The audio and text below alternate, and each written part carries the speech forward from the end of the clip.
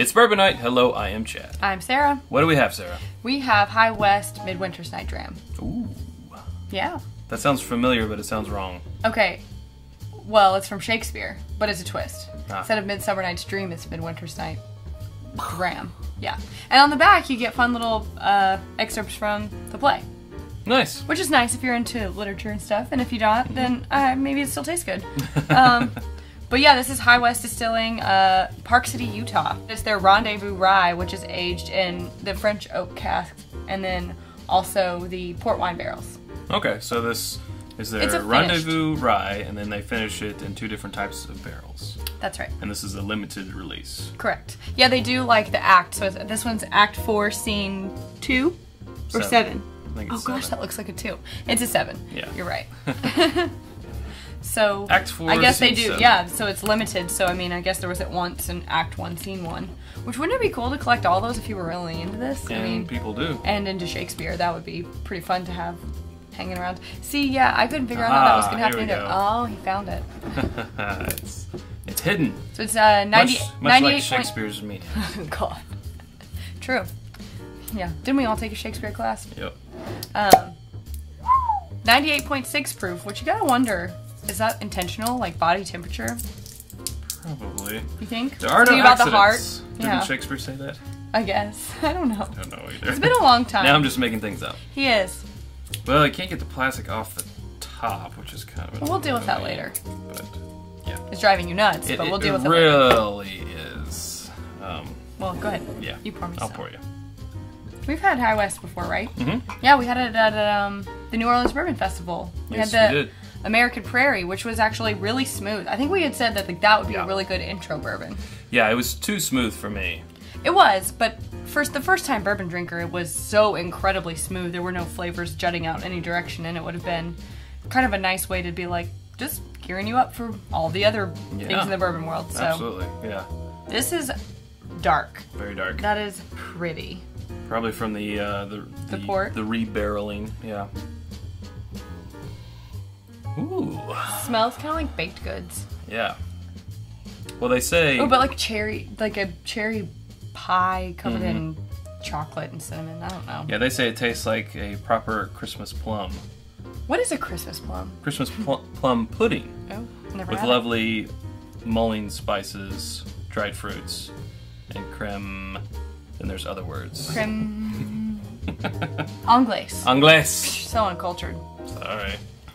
I definitely get the dried fruits and the mulled spices for sure. Yeah, it's The thing is, I just don't know about that. Like, I don't know if that's something I like. definitely So we're doing Christmas in July then. depends on when this comes out, but yeah, probably Sorry. this could come out in late June, July. Depends Put you on on when the it spot gets there, didn't when I? it gets through the edit. But this is definitely an interesting smelling whiskey, and it's got to be the influence of those 2 different types of barrels. Wow. All right. Yeah, Can we? Yeah. we can. Cheers. That's spicy. Oh, the finish on that is good. You can barely taste the wine finish. And it goes out real smooth, but you get that wine finish on the end that's just like, hello, I'm here.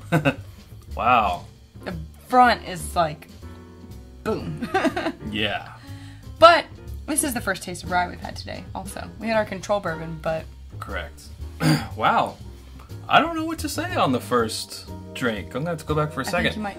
It's definitely different, and I appreciate that. Let's go back for a second. Wow. Much different the second time. There is a lot going on. There's just so much going on.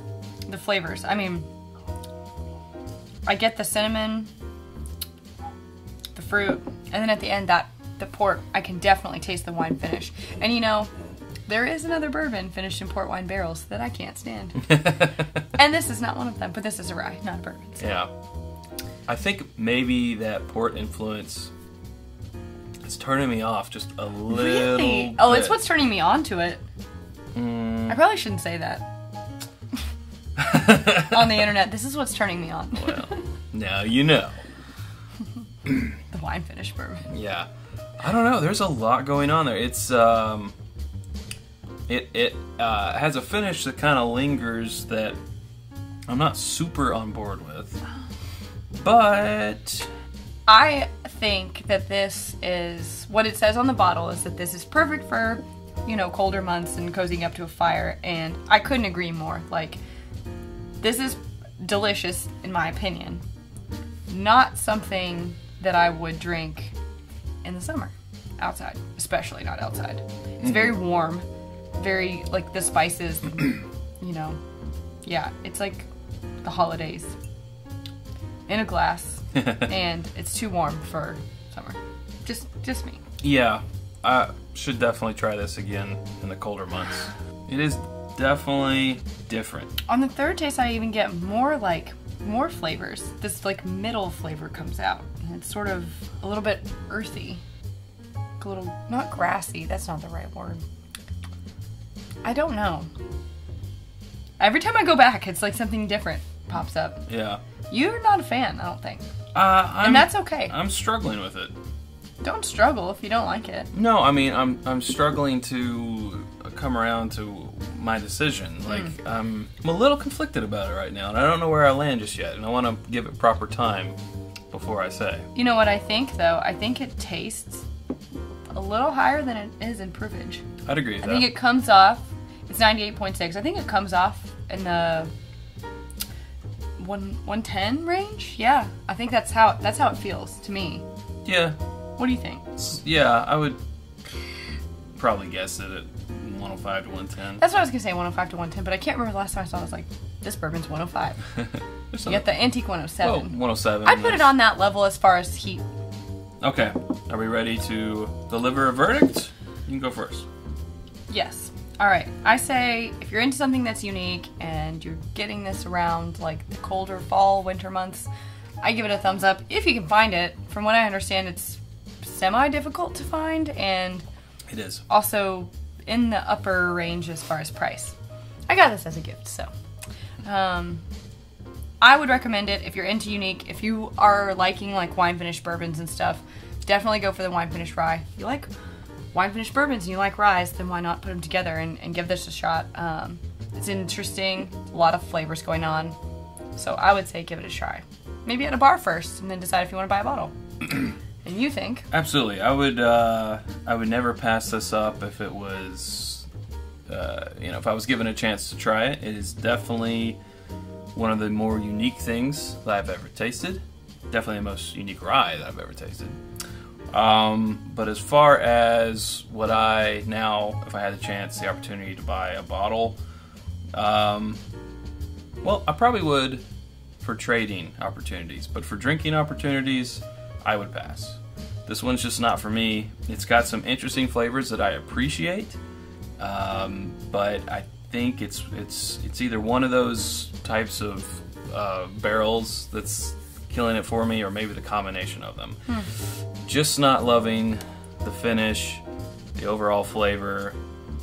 Yeah, I would rather be drinking some other type of rye, like Pikesville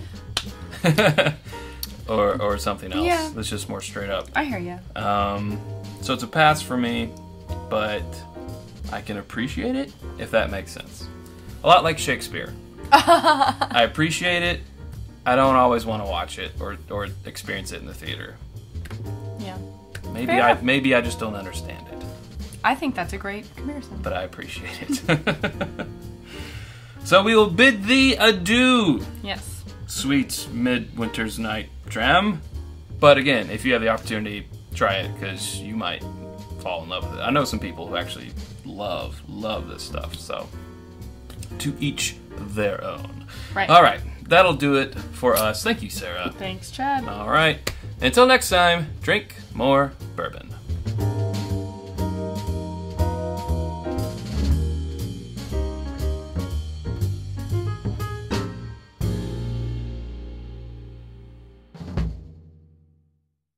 Little sidebar.